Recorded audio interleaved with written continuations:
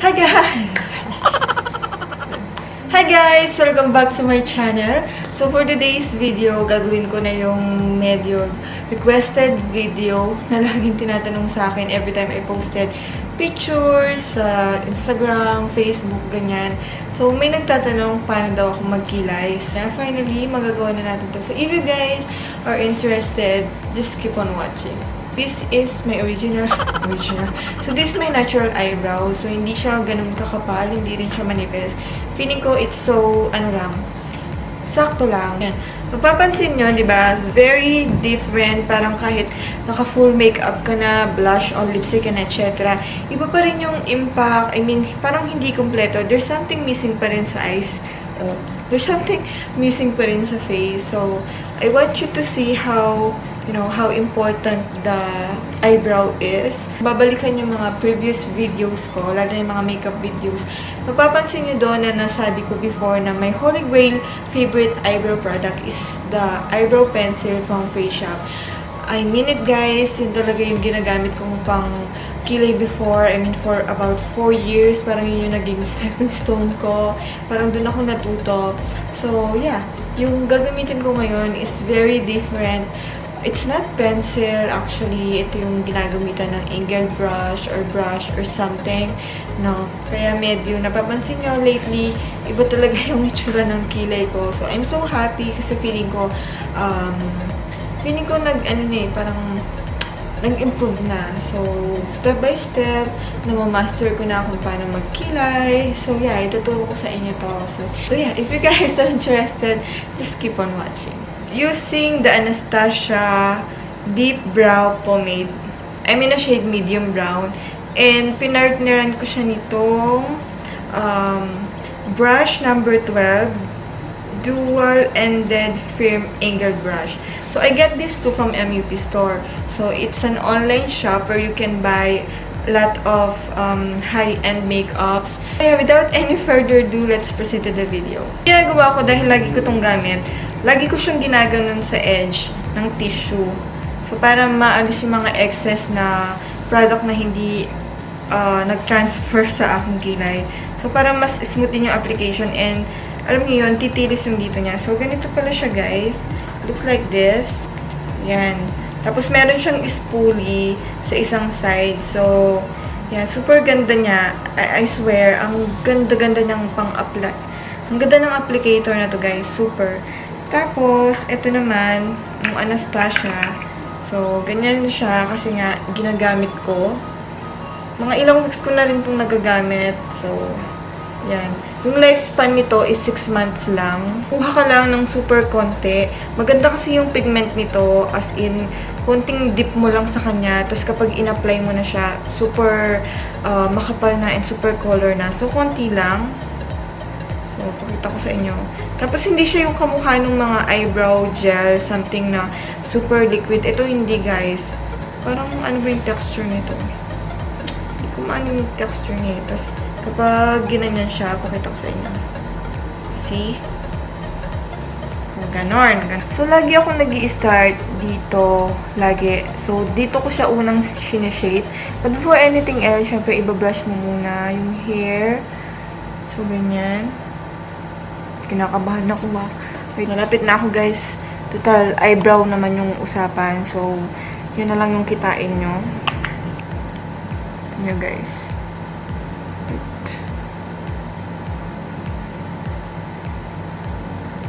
So, sundan mo lang yung pinaka-original mong brow. So, see? I told you, it's very pigmented. And, para siyang dry. So, you have to be careful kung ganito din yung pangkilay or you are planning to get pangkilay like this kasi agad siyang nagda-dry tapos medyo pag nag-dry na siya, medyo mahirap na siyang alisin. So, yan. Apply lang. Ay, grabe, ang dami. So, always start kung saan ka komportable.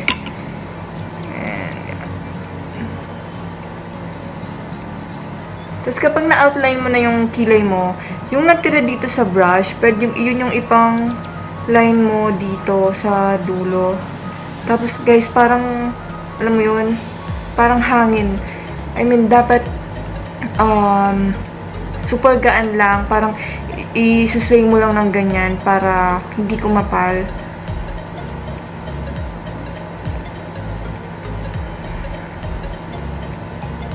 Para natural. So, yan. Naka-outline na siya. See? And we'll do the upper part of our brows. So, kita nyo, makapal yung dito ko. Tapos dito parang pakunti ng pakunti. So, susundan ko tong makapal na to para mag-balance siya. So, start ako dito kung saan yung konting part. So, yan. So, parang yan na yung pinaka-outline. Tapos, pag nandito ka na guys, ibaba mo. Parang gagawa ka ng letter V something. Pero huwag naman masyadong matulis guys. Baka naman makasaksak yung kilay nyo. So, yan.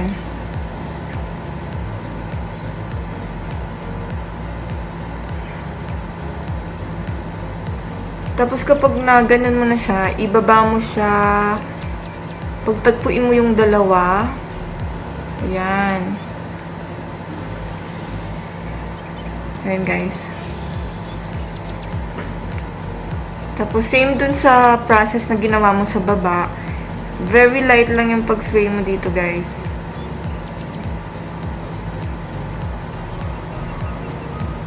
See? Tapos yun na, lagyan mo lang ng eyebrow pa yung mga part na walang hair or manipis yung hair. Tapos kapag ina-apply mo guys, sundan mo kung saan papunta yung buhok.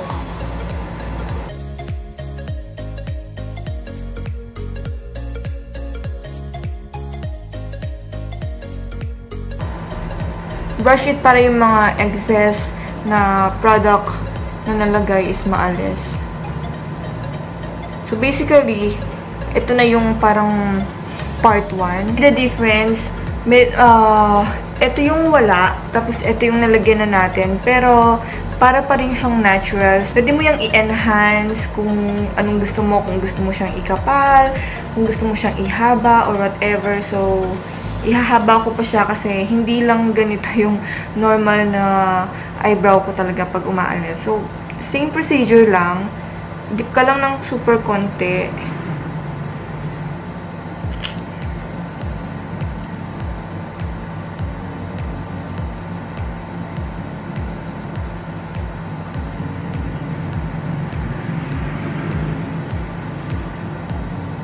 So, yan. Nagawa ko na yung isa. Tapos, gagawin ko yung sa kabila. The side na meron kilay, see? Ito yung wala. You see?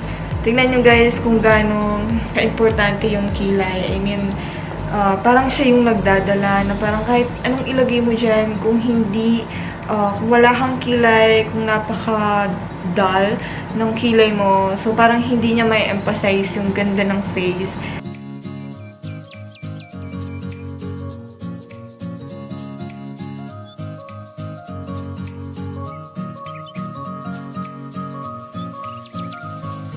Always remember na kapag na-outline mo na yung kilay mo, everything will follow. So, nasa outline talaga, nakasalalay kung paano lalabas yung kilay mo.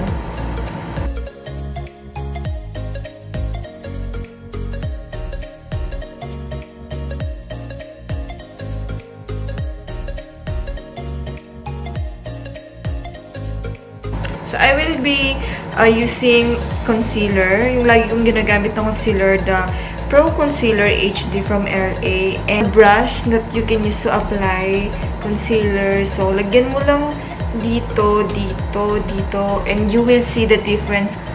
Tingnan lang ako dun sa mirror ng camera, guys. Please bear with me. Ay, mahirap pala.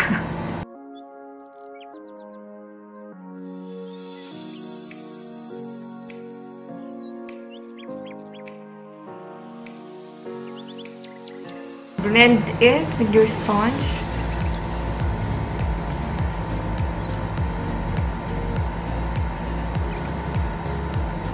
Okay, guys. Gagawin ko muna yung isa bago tayo mag-blend. Para dire-diretso. Ang gulo ng tutorial na to, grabe. Nakakaluka. Guys, i-blend ko lang to and then I'll be back.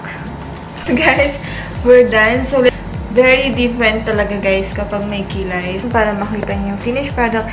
So, yan na siya. Na-blend ko na yung concealer. But of course, hindi ko na siya nilagyan ng translucent powder or loose powder to settle the concealer.